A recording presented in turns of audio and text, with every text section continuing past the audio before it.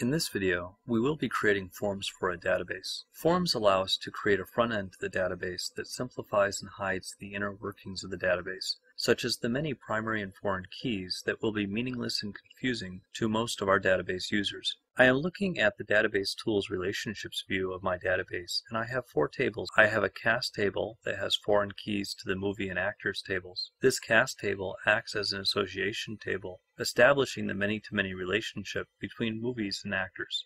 I will be creating my forms by clicking on the Create ribbon, selecting the More Forms drop-down, and selecting Form Wizard. I will select the Director table, adding the director last name and first name. After clicking on Next, I want to keep the columnar form layout selected and again click on Next. I have the opportunity to select a style for my form and will click on Next. At this point, I can change the title for my form. I am leaving the title as it is, and I will click on Finish. So this has created a form for the directors that are in my database. I can click on the next record and move through my database. I can click on the last record and jump to the last director, or I can click on the first record button. If I want to add a new director, I can click on the New Blank Record button and enter some information. Now we will be creating a form that will be a bit more complicated. Again, I am opening the Create ribbon, selecting More Forms, Form Wizard. I will be selecting the movie table, and from the movie table, the title, the rating, the year, and the director ID for the movie table. I will then select the cast table and the actor ID. Now, you might be asking yourself, why not just select the actor last name and first name instead of selecting actor ID from the cast table? So I'm going to show you what will happen if we actually did that. Notice that it is not easy to select an actor that already exists in the database. So using foreign keys, we can easily create combo boxes that will allow us to begin typing in the name of the actor and immediately having it bring up the appropriate record. After clicking on Next, I will elect to view my data by movie, so it will show the movie information and it will then show the cast records underneath. I will continue to use a form with a subform and then click on Next. I want to see this in tabular arrangement, so I will select Tabular and then I will click on Next. I will continue using the Access 2003 style. For the subform name, I want to know what form is using my subform, so I will be putting in the word movie in front of the cast subform name, and then I will click on Finish. You will notice at this point that it shows my movie titles, the MPAA rating. The form has the director ID, but we don't see the director name. It also has the actor IDs that appeared in the movie, but it doesn't have the actor names. If my underlying table had used lookup fields, I may see the director and actor names. Since I do not have lookup fields on the underlying tables, I will now need to alter the combo boxes so that meaningful data appears in the combo boxes. So I will now alter my form entering Design View.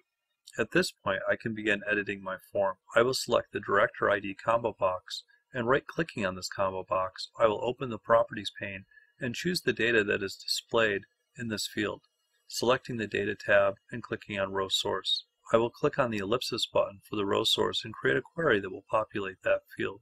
I want to query the director table. I will use my director ID to populate the query and also pull down the director last name.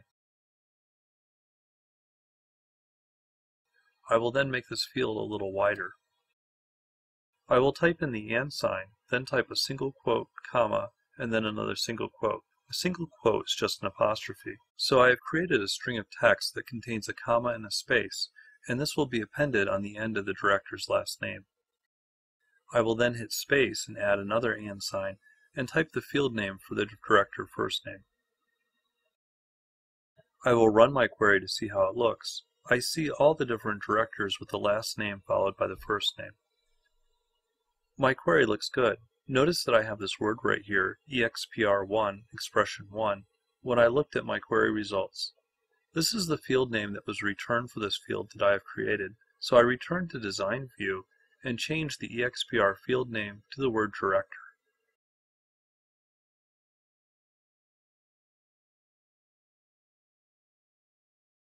I will now close out of this query. It asks me Do you want to save the changes made to the SQL statement and update this property? I will click on Yes. And I can now see inside this box the SQL statement for the query that I just created. I will return to the Format tab and make sure that I am pulling back two columns. I am pulling back the ID field from the director table, and I am pulling back the director name and the director first name that are appended to each other, so that is correct. While I am displaying the information I want in the dropdown, I want to make sure I am hiding that first column, which is my key. I do not need to see my key, and I do not need to show my key on the form.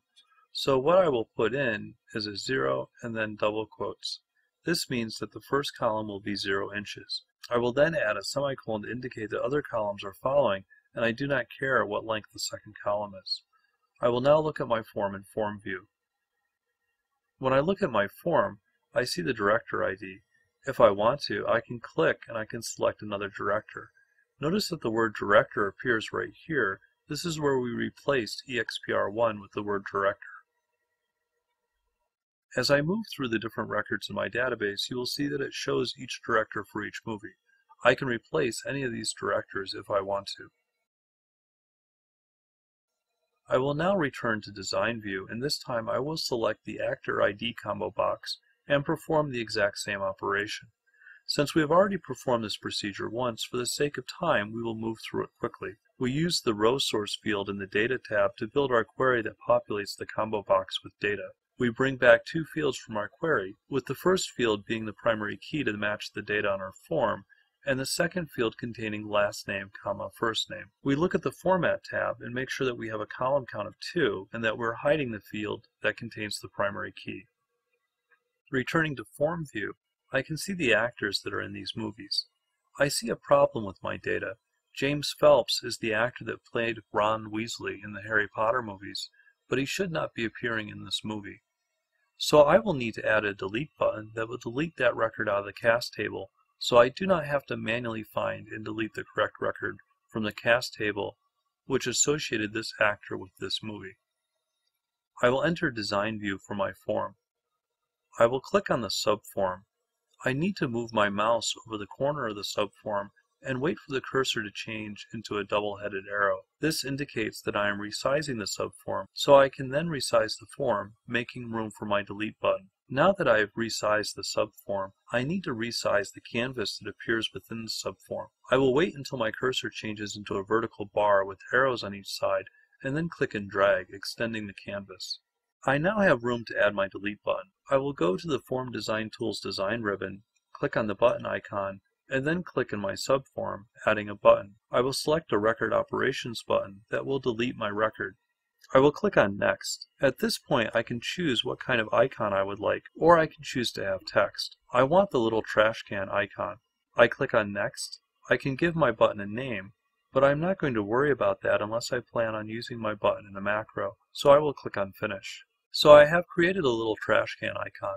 I want to resize my icon, and then I will drag the bottom edge of my canvas and make my form a little tighter right here, and then take a look at it in Form View. So notice that I have a little delete button here next to each of my actors. If I click on this delete button, what it is actually deleting is not the actor record from the actor table, but it is actually deleting the cast record from the cast table. So I will delete this record and click on Yes. Notice that I will not be able to undo this delete operation. Even though it looks like a recycle bin icon, that is a misnomer because I am actually deleting the record permanently from my database. So now that the record is deleted, if I look at the Harry Potter movie, I can see that James Phelps still appears in my Harry Potter movies. So I have not deleted him from the database, I have only deleted the cast record that had associated him with the wrong movie. I can delete that record with a lot less work than what it would have taken otherwise. So as you can see, creating a form greatly simplifies maintaining and accessing data in your database. I want to briefly mention one other thing. When we are in Design View and we click on our subform and we go to the Data tab and Properties, we can see these properties: Source Object, Link Master Fields, Link Child Fields. These three properties actually control how the subform and the form filter the records that appear within the subform. So if you decide to build forms with subforms without using the form wizard, knowing how to use these properties may become very important.